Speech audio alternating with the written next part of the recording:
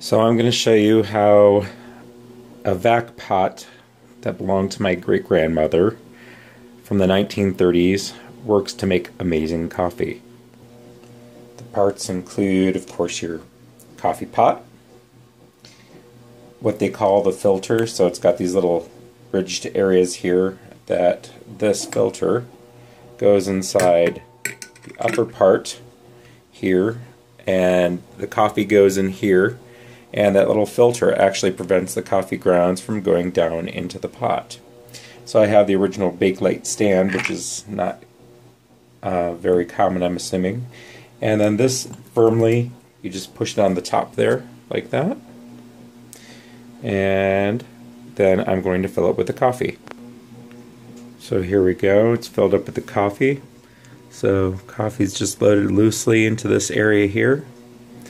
I'm going to turn the burner on. You can see my almost as pathetic old stove, and the heat element is just going to heat directly to this water, which is then going to push the water up into the upper bulb, which will then brew for about 4 minutes. I like to use 4 minutes because it's about the same amount that you use for a French press, and then we'll watch how the coffee brews.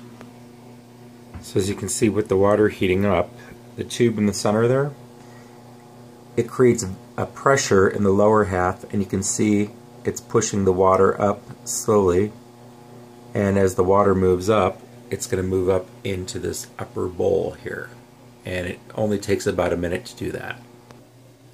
And now you can see the water is starting to come up into the upper bowl, pushing up through the base, and it's moving up more. So the coffee grounds are kind of looking like mud at this point.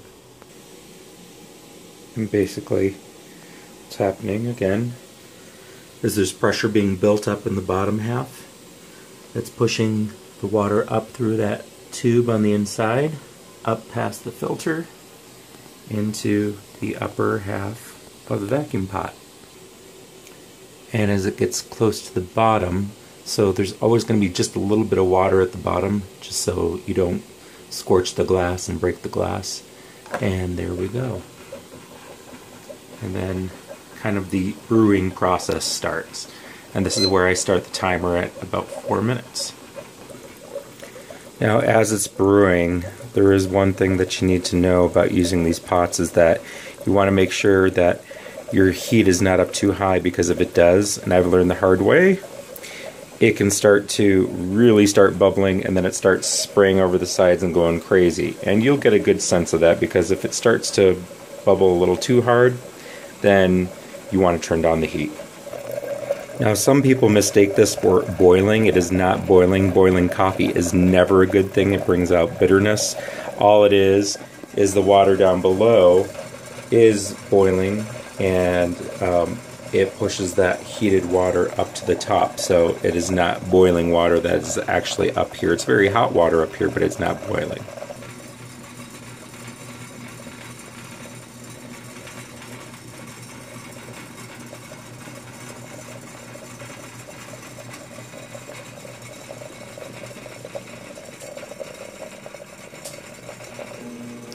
So now the 4 minutes is up.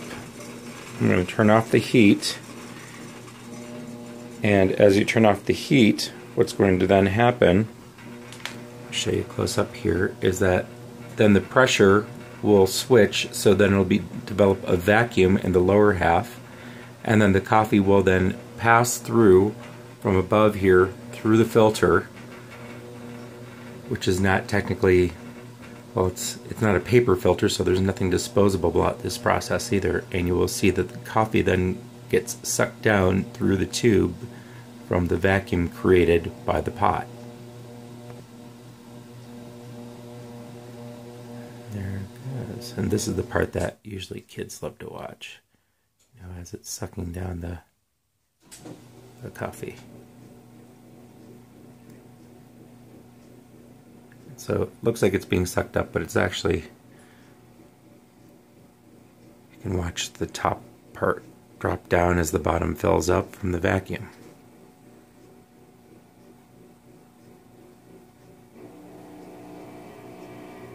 in this process. I'm not speeding it up.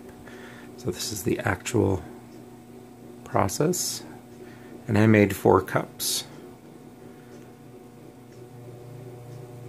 And you'll know when it's completely sucked down.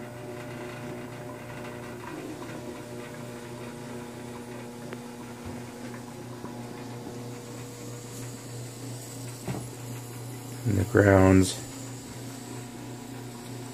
kind of dry up in a way. But once the bubbling process ends in the bottom, you know that the whole vacuum process has been completed.